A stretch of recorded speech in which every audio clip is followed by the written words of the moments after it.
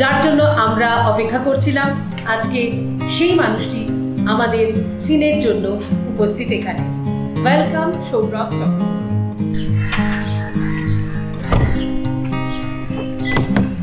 কেমন আছো? কতদিন ধরে দেখলাম তোকে বলে।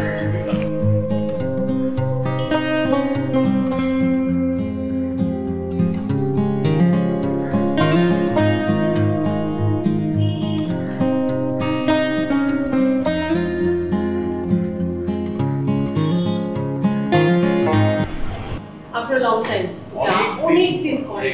ওফ, এটা ভীষণ কি বলবো, অনেক দিন ধরে অপেক্ষা ছিল আমার যে তোর সঙ্গে দেখা হবে। এটা প্রায় বোধহয় হলো 7 বছর, না 6 বছর। 6-7 বছর তো বটেই। আর তোমার সঙ্গে এরকম ভাবে দেখা হতো না, তোমার বাড়িতে আমি থেকেছি, আড্ডা মেরেছি, একদম তোমার হাতে রান্না খেয়েছি তো। না একদমই তাই, কিন্তু হ্যাঁ এটা একটা ভীষণ অফিশিয়াল ব্যাপার হচ্ছে। না বাট স্টিল আমরা এটাকে আড্ডার মনেই রাখবো। একদম।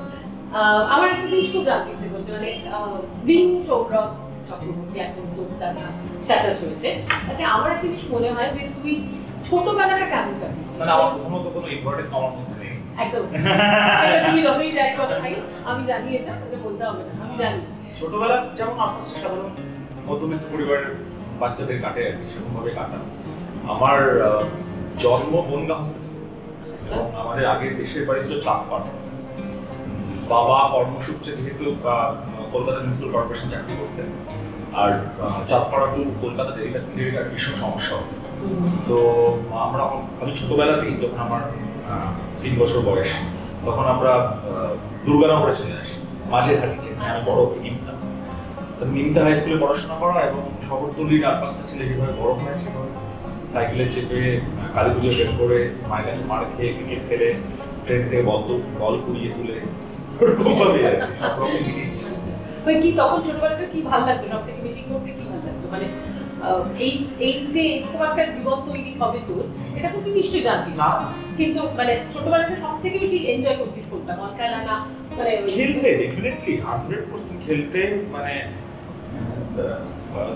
ধরো মানে বেলা যতক্ষণ না অব্দি শেষ হচ্ছে, ক্রিকেট খেলা চলছে, ধুলো ফুলো মেখে ধুলি ধূসর হয়ে বাড়ি ফিরে পিঠে দুটো কিল খেয়ে পড়তে বসা সবই। আমার একটা খুব মনে পড়ে যে আমি ছোটবেলায় একটা জিনিস হতে চাইতাম, সেটা হলো কি মানে রেলগাড়ির ড্রাইভার হতে চাইতাম।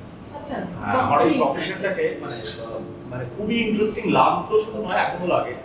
ওই মানে ভাবতেই খুব ভালো লাগে যে এতগুলো যাত্রী ঘুমোচ্ছে দূরপাল্লা ট্রেনে, এবং সারা রাত ধরে একটা ড্রাইভার একটা ডেস্টিনেশন থেকে আর ডেস্টিনেশনে নিয়ে যাচ্ছে। তো এটা একটা ছোটবেলায় আমার খুবই লোভের জায়গা ছিল আর কি। তো ট্রেন নিয়ে আমার একটা বড় ইন্টারেস্ট, ট্রেন আমার একটা অবসেশনের জায়গাও বটে। এখনো কালে ভদ্রে ট্রেনে চড়া হয়, কম চড়া হয়, সেটা সময়ের মানুষের সময় কমে গেছে অনেকটাই, অনেকটা ডিস্টেন্স মানুষ কম টাইমে যাওয়ার চেষ্টা করে, সেটা একটা বড় সমস্যা, যেটা ট্রেনে চড়া হয় না। কিন্তু এখন ওই মালগাড়ি ক্রস করলে মালগাড়ির কম্পার্টমেন্ট গোনা কিংবা কোনটা কোন ইঞ্জিন, এই সম্পর্কে আমার একটা মোটামুটি একটা ধারণা আছে। যেটা মানে লোকে সাধারণত বলে যে ইঞ্জিনিয়ার হয়, ডাক্তার হয়, মানে ফুটবলার হতে পারছি। প্রথম থেকে অ্যাডমিশনটা ঘাটা, মানে মায়ের কতটা সমস্যা হয়েছে আমাকে সামলাতে।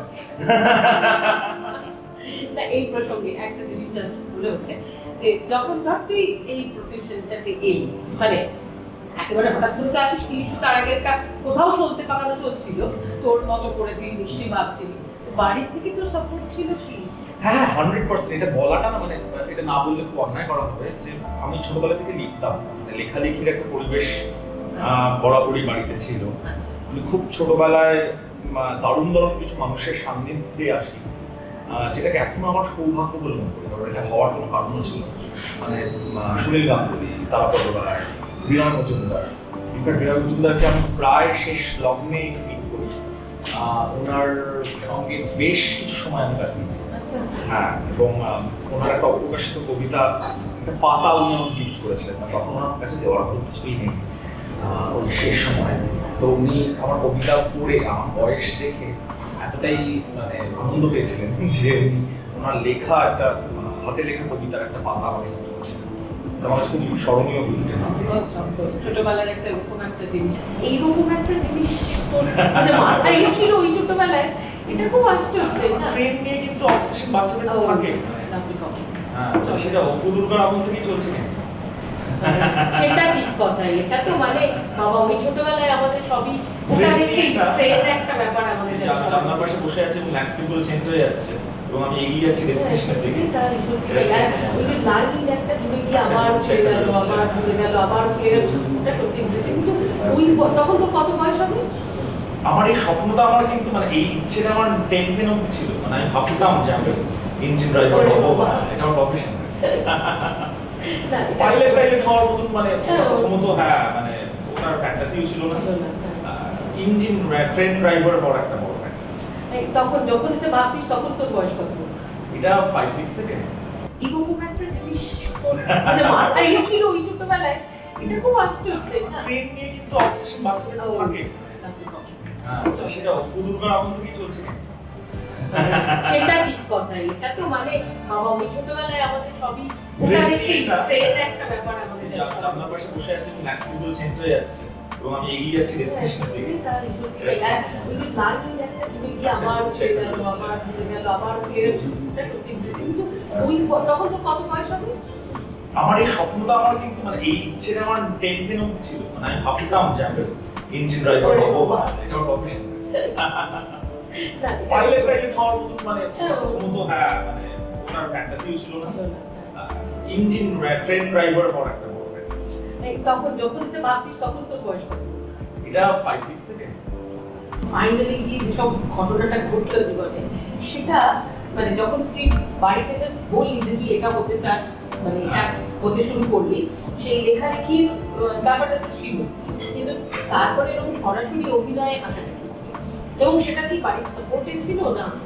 হ্যাঁ মানে আমার ক্রিয়েটিভ কাজকর্ম নিয়ে বাবার একটা মানে প্রচ্ছন্ন মদত ছিল। মায়েরও একটা প্রত্যক্ষই বলা যায়, পরোক্ষই নয়, পড়াশোনাটা বাদ দিয়ে মানে বাঁচিয়ে রেখে তুমি যদি এগুলোতে ইন্টারেস্টেড ফিল করো তাহলে করতেই পারো না, সেক্ষেত্রে কোনো অসুবিধা নেই। অন্যান্য মধ্যবিত্ত পরিবারে হয় কেন লিখছে, কেন আঁকছে, কেন গান গাইছে, বা কেন প্রথাগত লাইনগুলোর মধ্যে সে যাচ্ছে না যেটা যাওয়া উচিত।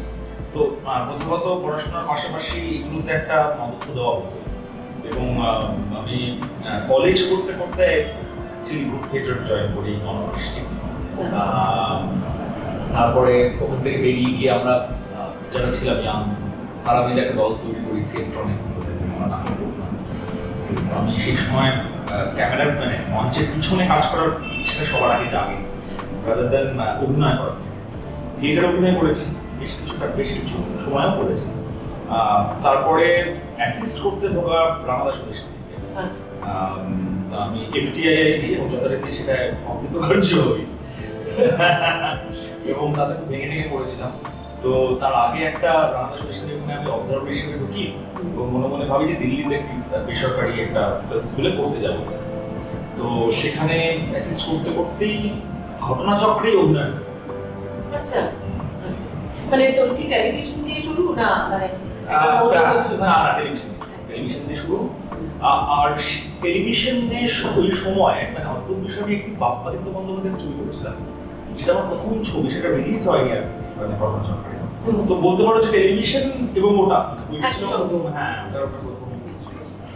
ধর মানে যদি তোর মনে মানে তোর এখনো পর্যন্ত করা যে কাজগুলো তুই জেনারেলি করেছিস, প্রচুর অভিনয়ের জায়গা, কিন্তু তোর কি মনে হচ্ছে মানে তুই যে অভিনয় করছিস, থিয়েটার করছিস, সেটা কি তোকে কোনোভাবে হেল্প করেছে? 100%। যখন আমি প্রথম ক্যামেরার সামনে অভিনয় আসি তখন আমার তার আগে তো কোনো ধারণা ছিল না, এবং তার আগে আমি 2 বছর বা 2.5 বছর অ্যাসিস্ট করেছি এবং আমি নিজেকে অভিনেতা হিসেবে দেখবো সেটা কখনো ভাবিনি, সত্যি কথা বলতে গেলে। তো আমাকে ওই টাইমটায় কনফিডেন্স জুগিয়েছে আমার মঞ্চে অভিনয় করার অভিজ্ঞতাটা, এবং দীর্ঘদিন শুধু অভিনয়ের অভিজ্ঞতা নয়, অভিনেতাদের সঙ্গে থাকারও একটা অভিজ্ঞতা হয়েছিল। তার কারণ হলো কি, শুধু তো থিয়েটার করা মানে মঞ্চের সামনে কাজ করা না, মঞ্চের পিছনে মঞ্চটাকে সাজানো একটা বড় দায়িত্ব, এবং অভিনেতাদের সঙ্গে একটা সময় শেয়ার করাও একটা বড় ভূমিকা। তো সেই অভিজ্ঞতাগুলো ডেফিনেটলি আমাকে হেল্প করেছে। দুটো মাধ্যম আলাদা কিন্তু একদমই আলাদা, তাই না? তো সেক্ষেত্রে অভিনয় করার ক্ষেত্রে কোনো অসুবিধা ফিল করেছিস কখন?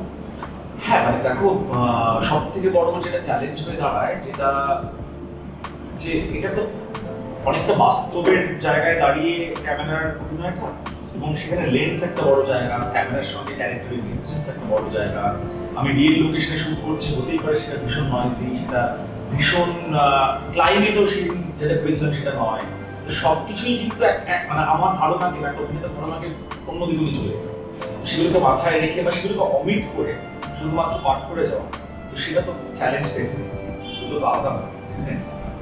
এই এখন পর্যন্ত যত কাজ করেছিস মানে অ্যাজ অ্যান অ্যাক্টর বলছি, ডিরেক্টর তুই পরে বলবি কারণ তুই নিজে ডিরেকশনে আছিস, তো আমার মনে হয় যে মানে যদি ধর তোকে আমি বলি যে বেস্ট ওয়ান তোর নিজের করা সব থেকে ভালো লাগা অভিনয় এবং তোর ডিরেক্টরের পার্টে কোনটা সব থেকে বেশি ভালো লেগেছে, নিজেকে মানে আমার এখনো মনে হয়নি, মানে আরো কিছু আছে বাকি আছে মনে হয়। ঠিক আছে, মানে আমি নিজেকে দেখে খুশি হয়ে যাওয়ার মতো কোনো চরিত্র তো ঠিক আছে দিতে পেরেছি বা এটা যোগ্য সঙ্গত দিয়েছি এইটুখানি মনে হয়, তার বেশি কিছু মনে হয় কখনো। ডিরেকশনও মনে হয়নি, এখনো মনে হয় আরো বেটার করা যায়। না এখন তো মানে তুই বুঝতেই পারছিস মানে ইন্ডাস্ট্রি যেটা বলতে বলছে কি ইন্ডাস্ট্রি শব্দটা আমার একটা অসুবিধা হয়, মানে আমার খালি একটা প্রোডাক্ট মনে হয় নিজেকে, এবং আমরা যেগুলোকে ডেলিভার করছি, যদিও আমরা কন্টেন্ট কথাটা খুব ইউজ করি, কন্টেন্ট কথাটা খুবই একটা বিতর্কিত কথা আর কি। কন্টেন্ট একটা আর্ট প্র্যাকটিসের সঙ্গে কিভাবে রিলেটেবল বা তার রিলেটেবিলিটি কোথায় এটা ধরতে একটু সমস্যা হয়। মানে যদি আমি এই সমস্ত কিছু কন্টেন্ট হিসেবে ধরি তাহলে তো মুশকিল। তো ইন্ডাস্ট্রি নই আমি, খুব একটা ইন্ডাস্ট্রির মতন কিনা আমি ঠিক জানি না, আমার নিজের একটা ধোঁয়াশা রয়েছে। তবে হ্যাঁ, মানে ইন্ডাস্ট্রি বলতেই এই শব্দগুলো আসে যে ইন্ডাস্ট্রি পার্টি, লবি, এটা ওটা, এইগুলো থেকে আমি একটু দূরেই থাকি। এই মানে এই কথাটার প্রসঙ্গে যেটা আসে সেটা হচ্ছে যে একটা বাবা, দাদা, মামা, কাকার হাত মাথার উপরে থাকতে হয়, মানে ওটা কোথাও একটা ওই এরকম চেনা শব্দ নেপোটিজম ইজম গুলো এসে যায় আমাদের। তো এইরকম কখনো হয়েছে যে তোর সাথে মানে তুই জানিস যে বাবা দাদা দিনগুলো কেউ ইন্ডাস্ট্রি জানি, তা আমি জিজ্ঞেস করতে চাইছি অন্য জিনিস, মানে ধর এরকম হয়েছে যে মানে তোরই থাকার কথা ছিল ওটা নেই। দেখো এটা আমার মনে হয় প্রত্যেকটা অভিনেতা ডিরেক্টর এরকম একটা ফেজের মধ্যে দিয়ে যায়ও, কেউ যায়নি, আমার হতেই পারে কেউ যায়নি, কিন্তু সেটা আমার ধারণার বাইরে। আমার মনে হয় এটা পার্ট অফ জার্নি। তো আর বাবা কাকা নেই বলেই উনি বাবা তৈরি আর কি, ওই বাবা নেই তাই উনি বাবা তৈরি। তো আমার মনে হয় না মানে সবারই একটা অভিজ্ঞতার সঞ্চয় করে, এরকমই অনেক হওয়া জিনিস হয় না, অনেক না হওয়া জিনিস হয়ে যায়, অনেক সময় আমরা যেটা ভাবি সেটা হয় না, বা যেটা ভাবিনি সেটা হয়ে যায়। এই জীবনের তো এটাই মজা, তো এই ফিল্ডেও সেটাও একটা মজা। তুমি বাবা তৈরি ওই যে তোমার প্রশ্নের উত্তর রয়েছে আর কি, বাবা নেই তো উনি বাবা তৈরি না, তাও আমরা এখন মানে ম্যাক্সিমাম সময় তাদের সঙ্গে মিশি, বসা করি, বা যখন আশপাশগুলোতে দেখি যে প্রচুর অরিজিনাল কন্টেন্ট বা ইন্ডিপেন্ডেন্ট কন্টেন্ট, সেই অর্থে যেটা কোনো স্টুডিও সিস্টেমের মধ্যে বানানো নয় বা কোনো স্টুডিওর কথা ভেবে বানানো নয়, যার ওই কথা বলতে টিজি ভেবে বানানো নয়, জাস্ট বানানো এবং একটা কনভিকশন থেকে বানানো, সেরকম ইন্ডিপেন্ডেন্ট কন্টেন্টগুলো তো বাংলায় বিভিন্ন জায়গায় বিভিন্ন রকমের প্রয়াস করা হয়। এইগুলোকে একটা আর্কাইভ করা এবং সেটা দর্শকের কাছে টিজি ওয়াইজ প্রজেক্ট করা একটা ইচ্ছা তো ছিল, এবং এতটা বড় ভান্ডার বাংলায় সেটাকে কালটিভেট করতে পারলে অনেকদিনই মনে হচ্ছে আমাদের সবারই যেটা ভালো হতো। তো সেই প্রয়াস থেকে কিন্তু উড়ি বাবার জন্ম, উড়ি বাবার যে একটা বিপুল দর্শক তৈরি হচ্ছে, এখন আমরা বিশ্বাস করি সেটা বড় কারণ উড়ি বাবা অর্গানিক, এবং এই অর্গানিক বিষয়টাকে যেদিন ছড়িয়ে দেওয়া যাবে তাহলে আমার ধরুন উড়ি বাবার কোনো মানে আলাদা করে উড়ি বাবা না, ওটা উড়ি বাবা কেউ বুঝতে পারবে না। উড়ি বাবার বিশেষত্ব এটাই যে উড়ি বাবা ভীষণ অর্গানিক এবং ইন্ডিপেন্ডেন্ট। এখন অ্যাক্টর থেকে ডিরেক্টর একটা ট্রান্সফরমেশন ডেফিনেটলি, এটা কি বলো মানে অস্বীকার করার চাই যাই বল, কিন্তু এটা তো হয়েছে।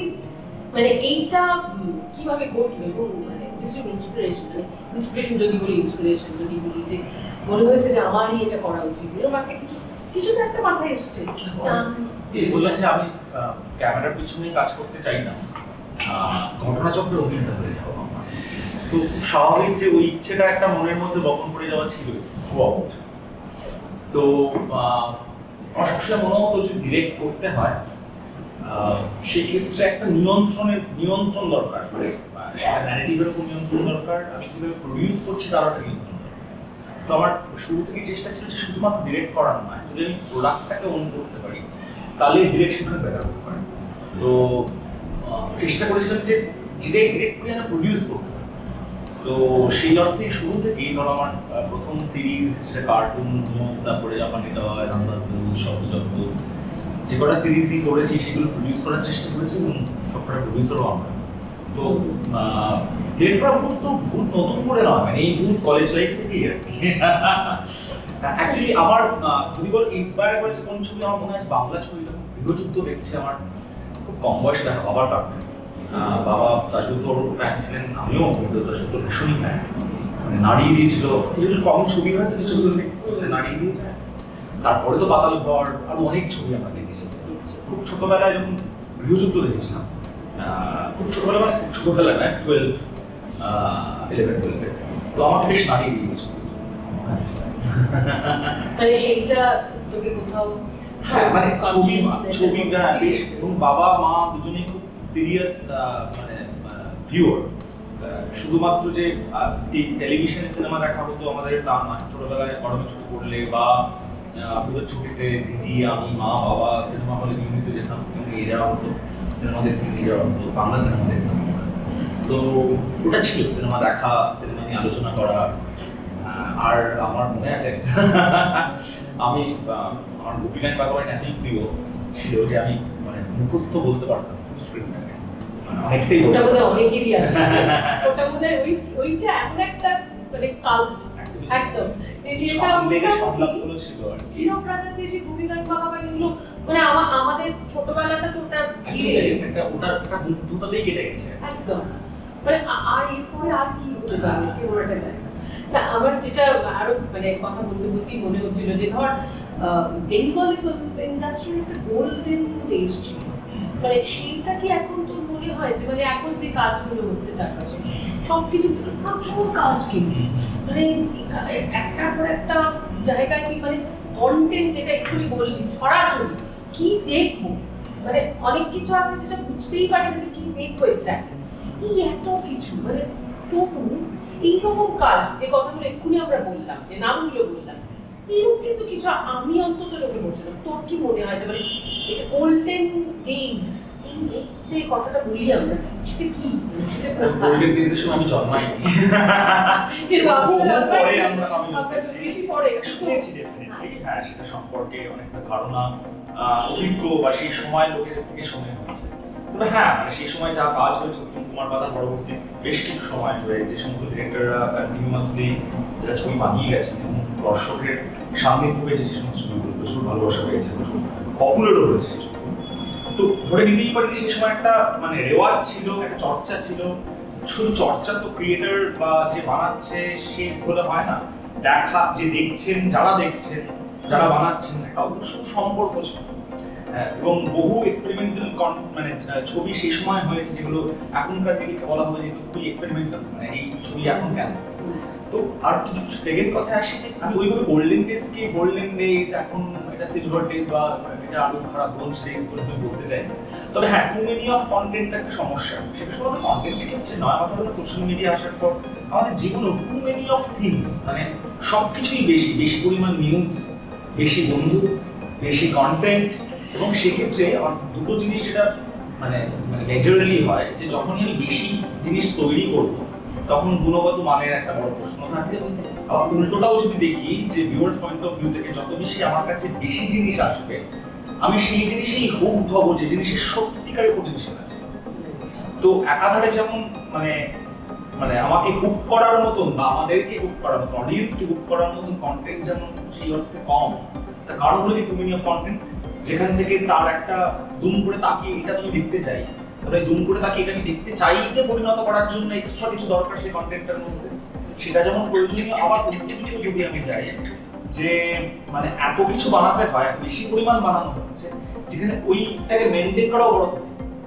ওই ফেজের মধ্যে দিয়ে আমার ধারণা আমরা যাচ্ছি, তাহলে তুমি গোল্ডেন ডেজ আর একটা জিনিস খুব জিজ্ঞাসা করতে ইচ্ছে করছে, কারণ দেখ তুই অনেকগুলো জিনিস করিস, মানে সেই জিনিসগুলো একদম অন্যরকম, মানে আমি এতদিন পরে তোকে দেখি এখন অনেক কিছু চেঞ্জেস হয়েছে।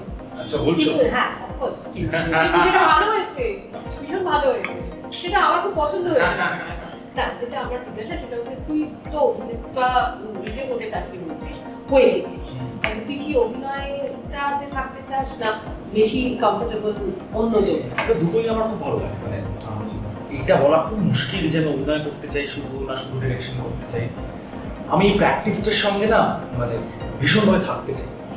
বলো মানে এরকম কোনো ভাবে আমিও বলতে পারি না যে কাল আমার এডিট করতে দারুণ মজা লাগতে পারে, আমি এডিটই করা শুরু করলাম। কারণ এটা মানে এমন একটা মাধ্যম, যে কারণে এটা উৎকৃষ্ট একটা মাধ্যম যেখানে এত এত ডিপার্টমেন্ট রয়েছে এবং সেই ডিপার্টমেন্টগুলোর এত এত গুরুত্বপূর্ণ অবদান রয়েছে এটা পুরোটা বানানোর ক্ষেত্রে। তো কি করে সেখান থেকে বেরোবো দেখি। মানে কাল মনে হতেই পারে যে আমার এডিট করতে খুব ভালো লাগছে বা এডিট শিখতে ইচ্ছে করছে, যদি আমি সত্যি অ্যাডোব প্রিমিয়ার প্রোটা বা এক্সিবিটা নিজে অপারেট করে কেমন লাগতে পারে, তো করবো না, কিন্তু আমি সেটা হতেই পারে, সেটা নিজের জন্যও করতে পারি ব্যক্তিগত স্বার্থে। তো এইটা বলা খুব মুশকিল, তবে দুটোতেই খুব মজা পাই। অভিনয় করতে যেমন খুব মজা পাই, একটা চরিত্রকে মানে কনসিভ করে সেটাকে পোর্ট্রে করা, ডিরেক্টরের ভিউজ থেকে দেখা, তার একটা অন্য মজা আছে।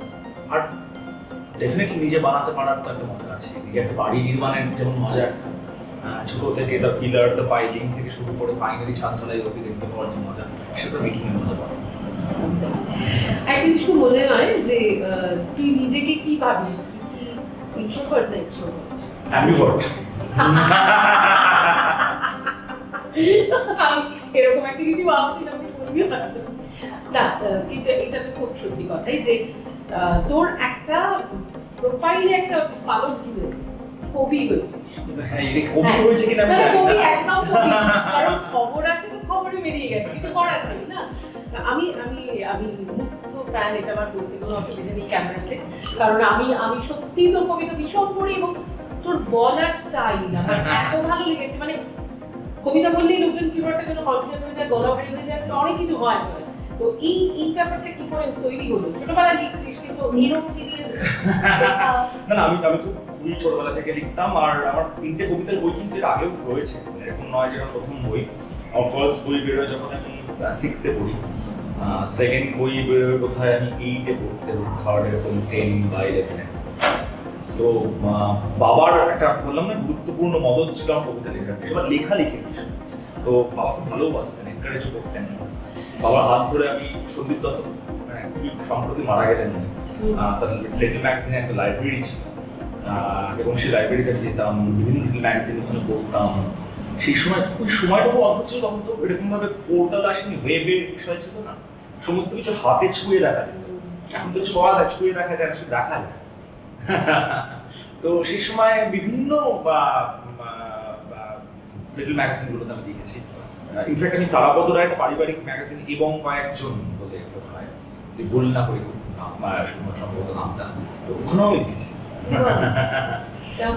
তো লেখালেখির তো একটা ইন্সপিরেশন মানে এনকারেজ করাই হতো, কিন্তু সেটা বলছিলাম যে কবিতা বা ধরো আজকে তুমি ভাস্কর চক্রবর্তীর কথা বলো, তুষার রায়ের কথা বলো, ফাল্গুনী রায়ের কথা বলো, বা তুমি সত্যি চট্টোপাধ্যায়ের কথা বলো, যার যে কারোর কথা বলো, বিনা মজুমদারের কথা বলো, এরাও কিন্তু কবিতা পড়া ওরকম ভাবেই করতেন। একটা গুন্ডামি ছিল, একটা মাস্তানি ছিল, শব্দের মধ্যে মাস্তানি ছিল। হ্যাঁ, শব্দের মাস্তানিটাই তো মানে এই একটা মাস্তানি তুমি দেখাতে পারবে, বাদ বাকি মাস্তানি তো সেটা তো কায়িক তুমি দেখাচ্ছ। এই যে শব্দের জোর এবং মানে শব্দ রম্য কথাটা যেটা আমরা বলি, সেটা তো একটা কবির কবিতাতেই প্রকাশ পায়। তো আমি যারা আমাকে ইন্সপায়ার করেছে, যাদের কবিতা প্রোগ্রাসে একটা সময় গিলেছি, এখনো গিলছি, তো তারা তো এরকমই পাঠ করতেন। তো সেটা ইন্সপায়ার করেছে, তুমি কিছু নয় না। ভীষণ পরিমাণে ভাস্কর চক্রবর্তী, ভীষণ পরিমাণে তুষার রায়, ফাল্গুনী রায়, সত্যি চট্টোপাধ্যায় এক্সেলফ ডেফিনেটলি। জীবনানন্দকে আমি ধরছি না, আমার ধারণা বাঙালি ছেলে মেয়েরা ওটা পড়েই বড় হয়, নতুন করে আর ধরে তো কোনো লাভ নেই। এছাড়া আরো অনেকে, মানে আমি দুম করে নাম এরকম মাথায় আসছে না, আরো অনেকেই যারা স্বল্প নাম করেছেন হয়তো জীবনে। আমি সুব্রত চক্রবর্তী বলে একটি ছেলে ছিল, কম বয়সে মারা গেছিলেন, বালক জানে না বলে তার একটা কবিতার বই আছে। ইনফ্যাক্ট তাকে নিয়ে হাংরি জেনারেশনের সময় তাকে নিয়ে তুষার রায়ের একটা চিঠি আছে যেখানে খুব দুঃখ প্রকাশ করেছেন যে এরকম মানে প্রতিভাবান একজন কবি কেন মারা গেলেন এত বছর। ইসলামাবাদে পুকুর পাড় দিয়ে হাঁটতে গিয়ে পড়ে গিয়ে পুকুরে ডুবে মারা গেছে বিষয় ঘটেছিল তার সঙ্গে। তার লেখাও চমৎকার। এই বইটি আমি পেয়েছিলাম আমার বাপ্পারিত্র বন্দ্যোপাধ্যায়ের বাড়িতে। হ্যাঁ, ওটা আউট অফ প্রিন্ট, বালক জানে না বইটা, অসাধারণ বই একটা। তো বিভিন্ন রকম তো মানুষ আমাকে ইন্সপায়ার করেছে। মানে আমি জানি তোর মনে থাকে, ভীষণ মনে থাকে আমাদের জন্য। আমার সম্প্রতি একটি লেখা তোমাকে শোনাতে পারি, এটা কোথাও আর পাঠ করা হয়নি। আগুনের শব্দগুলো দারুণ, খোরাক খোঁজে অসংযত হওয়ার, অন্তর্মিলিত কবিতায় বেঁচে থাকে। কজন জানে কবির চলে যাওয়া, এক ঝড়েতেই মুচকে যাওয়া ভুল শুধরে নেওয়াও এক ধরনের নেশা। আমরা যাকে দাবানল বলে চিনি, আগুনের সাথে আগুনের মেলামেশা। হাওয়ার গতিতে তাল মিলিয়ে ছুটুক এ বসন্ত অসুখের মতো ছোঁয়াছে, শব্দের দেহে শব্দ কুড়িয়ে তুলে মৃত কবিও বেঁচে থাকে তার আওয়াজ। অসাধারণ, অসাধারণ, সাংঘাতিক আনন্দ হলো তোকে এতদিন পরে দেখে এবং যেটা সব থেকে বেশি মনে হচ্ছে যে তোর অনেকগুলো দিক ভীষণভাবে অন্যরকম হয়েছে, দেখতে আরো ভালো লেগেছে। মানে ডেফিনেটলি অনেক কাজ কর, যেটা তোর স্বপ্ন পূরণ হোক, এটা চাইবো অবশ্যই। কারণ দেখ, এই যে তুই যে কথাটা বললি যে মার্কশিটগুলো সব এখানেই রাখা থাকে, কিচ্ছু নিয়ে যাওয়া যায় না, মানে তোর এই হাসিটা বলে দেয় অনেক কিছু। আর আমার মনে হয় যে তোর কবিতা আরো অনেক কেউকে ইন্সপায়ার করবে, কারণ তুই এত ভালো লিখিস। আমি ভীষণ ফ্যান, এটা আবারও বললাম। আর আগামী দিন তোর আরো অনেক কিছু ভালো হোক, এটা আমি চাইবো। আর ডেফিনেটলি আমরা সিনের পক্ষ থেকে এই কাজটা করছি। তোর একটু যদি আমাদের দর্শকের জন্য কিছু বলার থাকে একটু বলে দিস। সিনের সমস্ত দর্শকরা সিনের প্রতিটা সিনে থেকে thank you so very much. Tata, bye bye.